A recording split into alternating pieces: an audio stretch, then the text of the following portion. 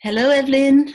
Well, Hello. welcome back to those who are watching. So this is our second video with Evelyn. So I would like to know, Evelyn, I know you've been, like me, you've been working a lot with women.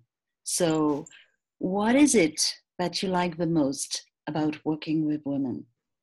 Just could you tell us and give us some examples, please? Oh, okay. Well, like you, I work with both women and men, but I do really enjoy working with women. And I think that one of the things that I love about it the most is that I see it's working with horses is an opportunity for women to look at relationship in a different way. Women are really relationship oriented, much more so than men. And when we're working with horses, we have to approach them differently than we approach other people. And that has a lot to do with their size, their nature, because they are prey animals. They speak a different language than us, although they're very similar to us. They're very emotionally oriented, they're socially oriented, they're relationship oriented like us. But their responses to the world are different. And so for women, there's a natural tendency to want to go to love with horses first. I love horses, or when you're around a horse, even if you're not really someone who's very knowledgeable about horses, but being around horses, it elicits a lot of heart energy for us. Horses have huge heart energy.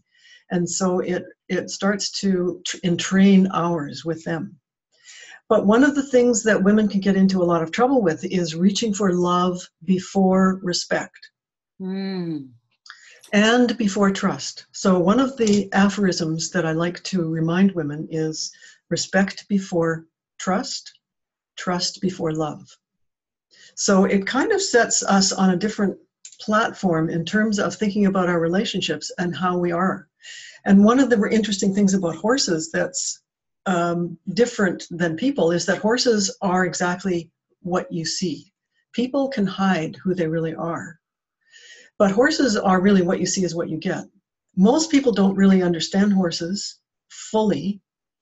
And again, it's that prey nature that's a bit of a mystery for us. So it's interesting for people to understand that horses like to play leadership games all the time. So people can mistake behavior that looks like, I want to love you as you want to love me. That can actually be from a horse, a leadership game that says, I'm just going to push you off your space and take over here.